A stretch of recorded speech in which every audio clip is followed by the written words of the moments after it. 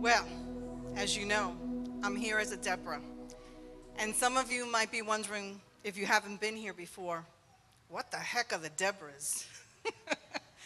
Well, the Deborahs is a group of women who, by invitation, prepare like Esther and rise up like Deborah through prayer for one another as prayer partners and as a group, worship, lifestyle of service, and the word, the study of the scriptures, and selected books relating to spiritual disciplines, leadership, and vision.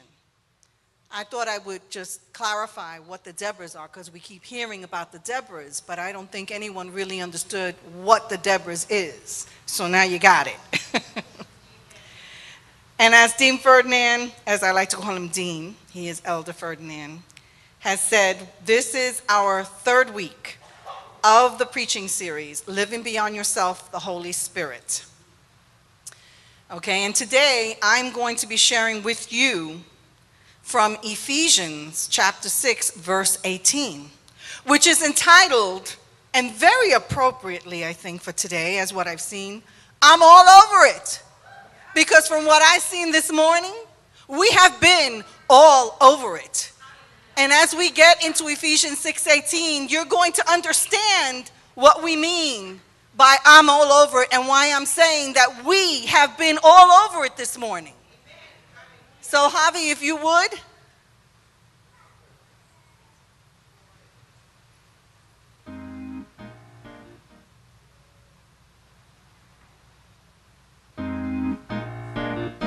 Come on now, clap. Come on.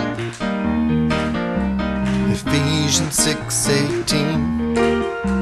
Ephesians 6:18 says to pray at all times and on every occasion. Pray at all times and on every occasion. Pray at all times and on every occasion in the power of the Holy Spirit. Okay, everybody, let's sing. In the power of the Holy Spirit. Ephesians 6:18. Ephesians 6:18 says to pray at all times and on every occasion. Pray at all times and on every occasion. Pray at all times and on every occasion in the power of the Holy Spirit. In the power of the Holy Spirit. Ephesians 6:18. Ephesians 6:18. Ephesians 6:18. Ephesians 6:18. So church, what is it? Ephesians 6:18? Let me hear you. Ephesians 6:18. All right. That's what we're going to be looking at this morning. So I'm going to break it down. I am not a preacher. I am a teacher. I love the word. I love the word of God literally. I like to take the words that are in the scriptures and break them down. And that's what I'm going to be doing today, is breaking down that scripture so that we all understand and we're all on the same page, so that we can all be all over it. Okay? Now, I have put up, there are two versions that I like from Ephesians 6:18 from the NIV. And pray in the Spirit on all occasions with all kinds of prayers and requests. With this in mind, be alert and always keep on praying for all the Lord's people. And then I also like the Holman Christian Standard Bible version. Pray at all times in the Spirit with every prayer and request. And stay alert in this with all perseverance and intercession for all the saints. So when I keep saying, and when you keep hearing me say I'm all over it, it's like I'm saying I've got this. I'm taking care of this. Don't worry, I've got your back. Okay? And in Ephesians 6:18, the Apostle Paul was actually teaching and encouraging the saints, the church in Ephesus, that when it comes to prayer, I'm all over it. We're all over it. He was teaching them and exhorting them and showing them how to be all over it. Because you know what? Jesus was all over it. Okay? He was our prime example of being all over it. And we live in a day and a time and in an age where we as the people of God, called by God, have got to be all over it. So let's take a look at what's meant, because I want to lay a foundation. I'm not going to assume that everybody here knows and understands, but what is it to pray? What is that? What is that word pray? Well, what is it? So I looked it up. It says communion with God. Now, what does the word communion mean? Well, I looked that up too. It means an act or instance of sharing, intimate fellowship or rapport, a close relationship with someone or something. Are we getting the picture? In other words, it's talking, communicating with God. It's not just you talking, but it's the two of you talking together. You're talking to God and God's talking to you, and it's back and forth, back and forth.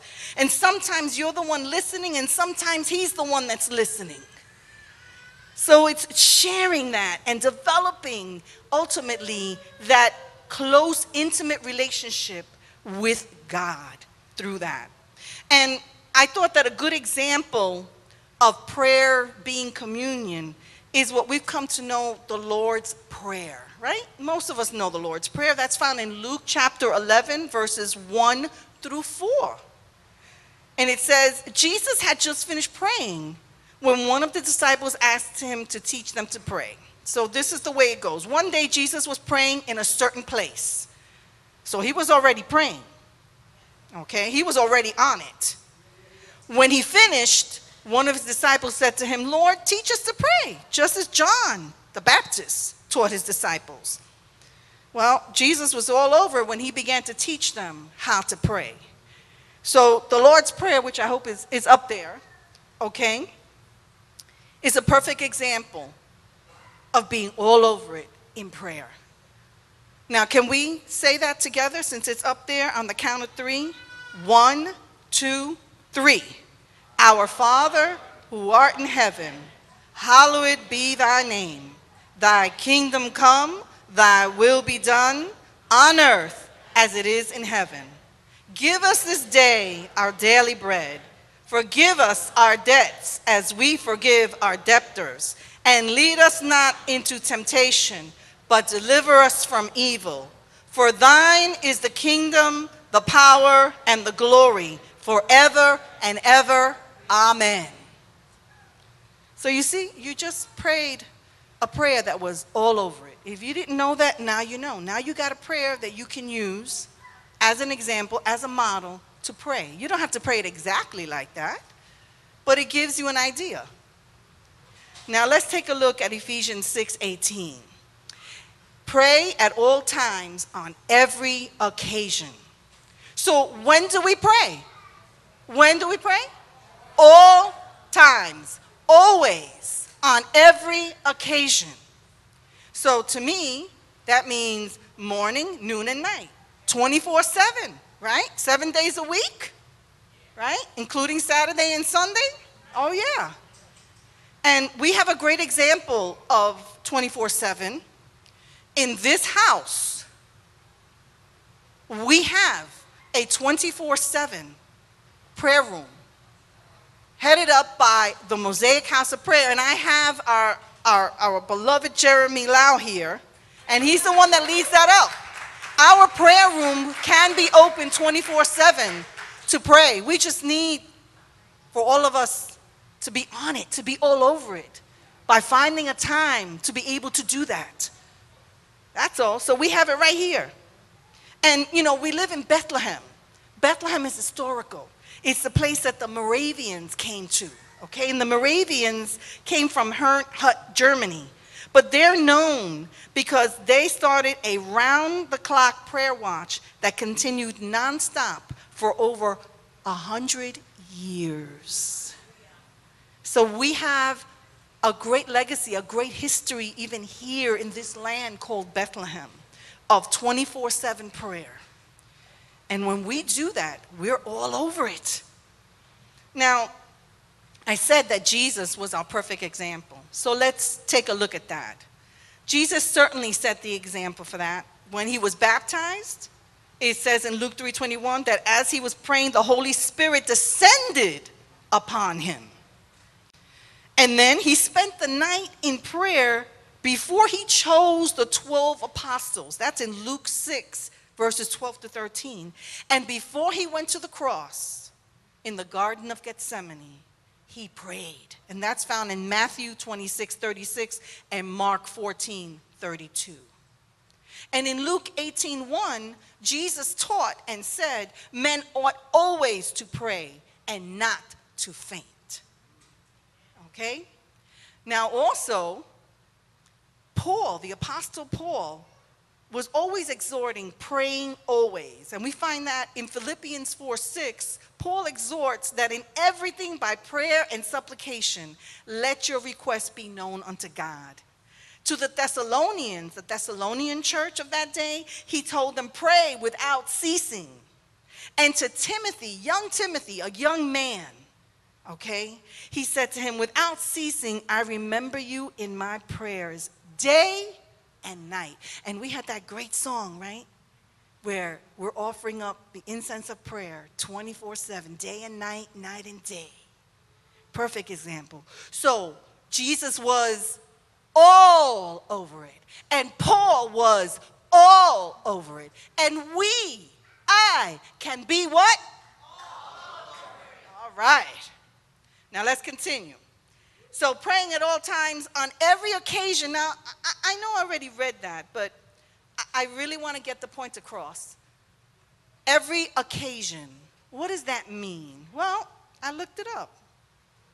An occasion is a favorable opportunity or a circumstance. It's an occurrence or a condition that brings something about, a happening, an incident.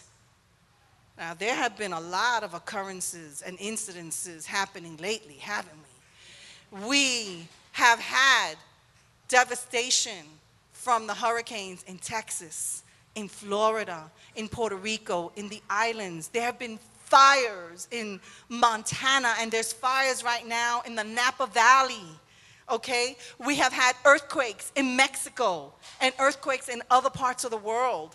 And every time I look, I get a little alert on my phone, and I hear about something else. So there are a lot of happenings and occurrences. And you know what? The church has been on it. From the moment that the people found out about these hurricanes, and we've been praying. We've been praying everywhere. I don't know about you, but I've been waking up in the middle of the night. I go to the bathroom and I'm praying. I'm turning around and I'm getting dressed and I'm praying. I'm thinking about all the people in all these places that are being affected and are affected. And I'm crying out to God and I'm saying, God, you're the only one who can intervene. So we're on it. We're all over it. Don't stop, church. Don't stop, because it's not over. Puerto Rico is still suffering. Texas is still trying to recover. Florida. California is suffering. Come on now. We got to press in. And we got to be what? All right now. So now you know what it means to pray, okay, at all times, on every occasion. But we also pray not only in those times of devastation and pain and suffering. We pray somebody's birthday, an anniversary, a wedding, the birth of a child, a promotion, a job interview, okay? When somebody, let's say, is moving or they're getting a new house or whatever it is. So every occasion is an occasion to pray. Doesn't matter whether it be happy or sad, good or bad, rough or smooth. We need to pray. We need to be all over it. Now, it says further on in Ephesians 6:18 that we are to pray in the Spirit.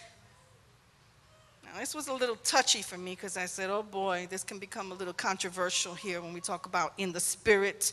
So I'm going to do my best. I can't stay here real long because I don't have that much time, but I'm going to do my best.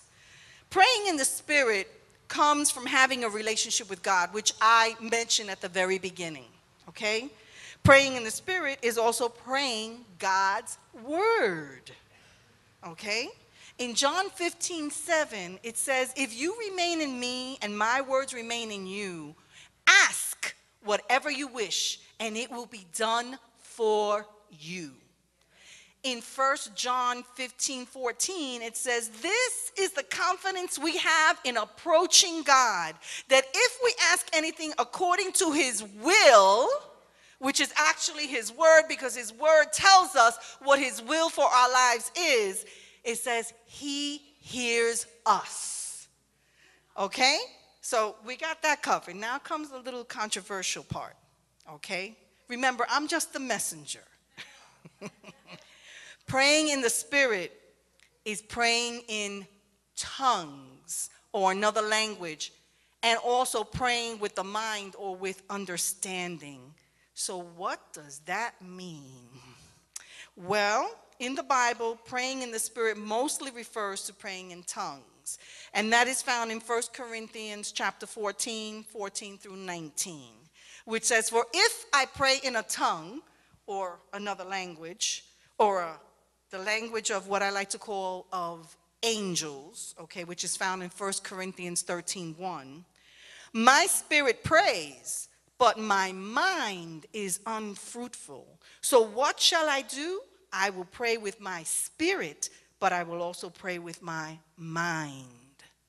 So when we're all over it, we can pray in tongues, in that heavenly language that some of us, God has given, okay? But we also all need to be able to pray with understanding. And understanding means that we need to be able to understand what you're saying when you're praying. Because if I stand here and I start praying, okay, in tongues, none of you is going to understand anything that I am praying unless God gives you the interpretation of it. Okay, so most of the time, and Paul exhorted the church, that we should pray with understanding. That means pray in the language that everybody can understand. So if most of us here understand English, I'm going to pray in English. I'm not going to pray in Chinese. I'm not going to pray in Russian, because you're not going to understand. Okay? So I wanted to kind of get that clear in there. Okay? So we're praying, we can pray in tongues, but we also, most importantly, need to pray with understanding, okay? So when you pray in the Spirit, God's Holy Spirit guides you and leads you in prayer. It can be done through speaking in tongues, but it can also be done through speaking your own language or a language that others can understand. When we pray in the Spirit, then we can say that we're all over it.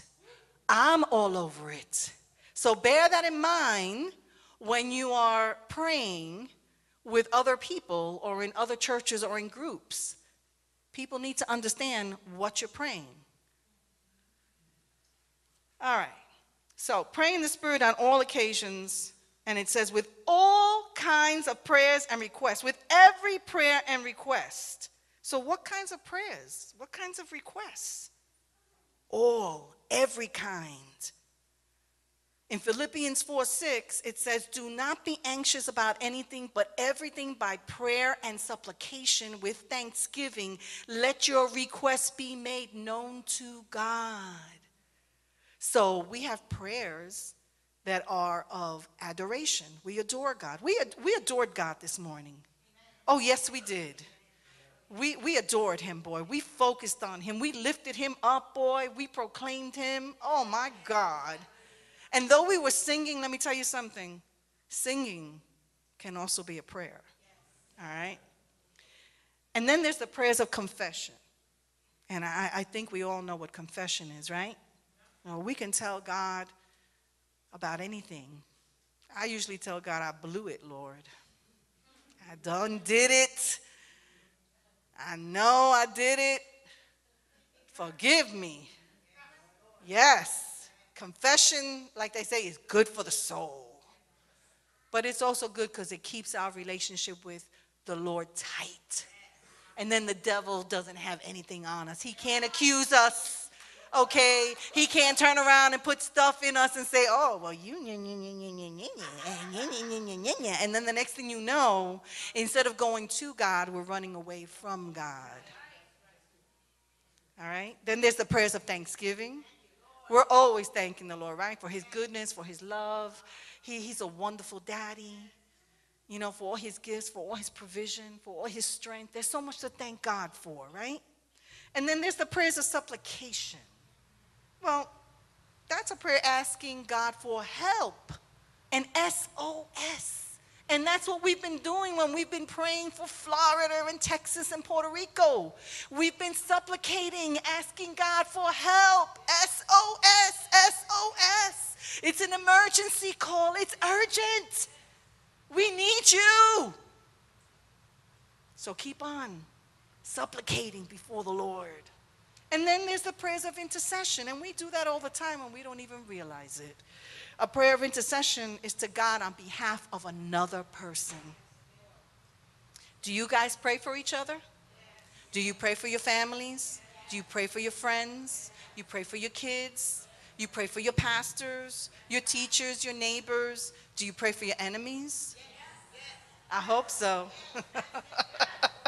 They need a lot of intercession, right?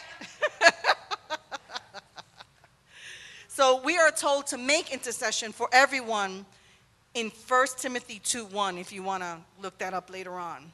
And Jesus served as our example in this area.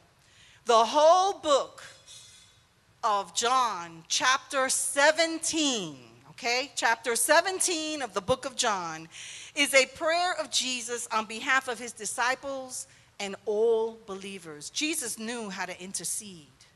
And the word tells us that he sits at the right hand of the Father making intercession for us, for you and me. He is still interceding. He has not stopped. He has not ceased.